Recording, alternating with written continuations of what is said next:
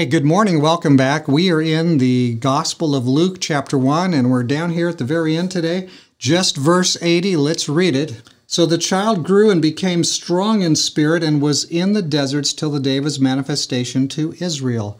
So this is what child? Well, this is the child John the Baptist. He's going to grow up and become John the Baptist.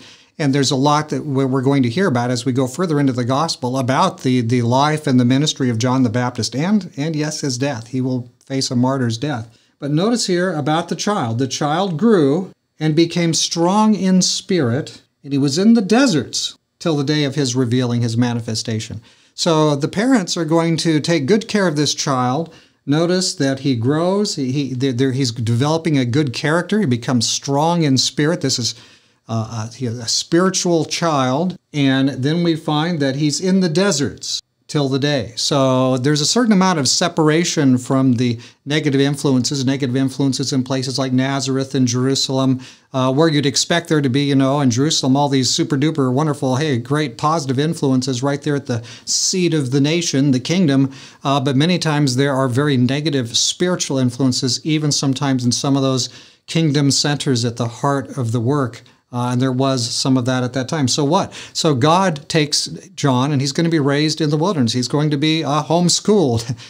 They're going to have spiritual time together as a family, and much of it's going to happen sort of in a rural setting, very rural setting. So some of the things that would pollute and damage and bring convoluted, strange thinking into the mind, many of those things are going away. They're not going to be there for John the Baptist.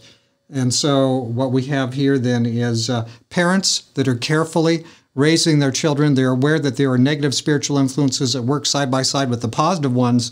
And John is going to be raised in kind of a distinct fashion, a little bit separated from some of those especially negative influences. Some ideas here maybe for us as parents, those of us that still have children in the home, I do. And you know what? There are a lot of influences that are not the best. So raised in the deserts, the kids might not like it so much. John the Baptist, I don't know what he felt about it, but I'm sure that was very good for him. Let's make sure we're doing our part as parents and helping and guarding our children, especially in these very intense and very difficult times. Hey, let's pray. Dear Father in heaven, thank you for your word. Thank you for the promises we're seeing in your word today. Thank you for the helps you have for parents and even grandparents.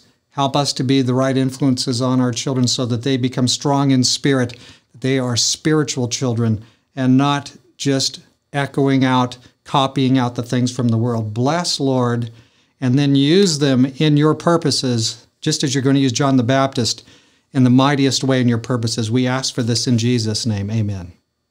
Friends, may God be our leader in every part of our life, including our parenting, and maybe for some of us, our grandparenting. All right? God bless you today.